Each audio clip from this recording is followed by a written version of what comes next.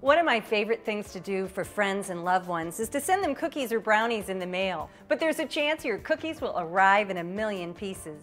Today I'm going to show you a few tricks to make sure they get there in one piece. First, choose cookies that can withstand the trip. Brownies, drop cookies, and moist cookies travel well. And use a cardboard box or a metal container. Line the container with plastic wrap, wax paper, or foil to preserve the flavors. And then wrap fragile cookies bottom to bottom in pairs. You can use foil or wax paper or plastic wrap.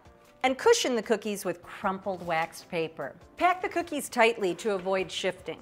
And place the cookie container in a sturdy box. The shipping box should be slightly larger so that bubble wrap or crumpled newspaper can be packed around the cookie container. Then just mark the box perishable to encourage careful handling.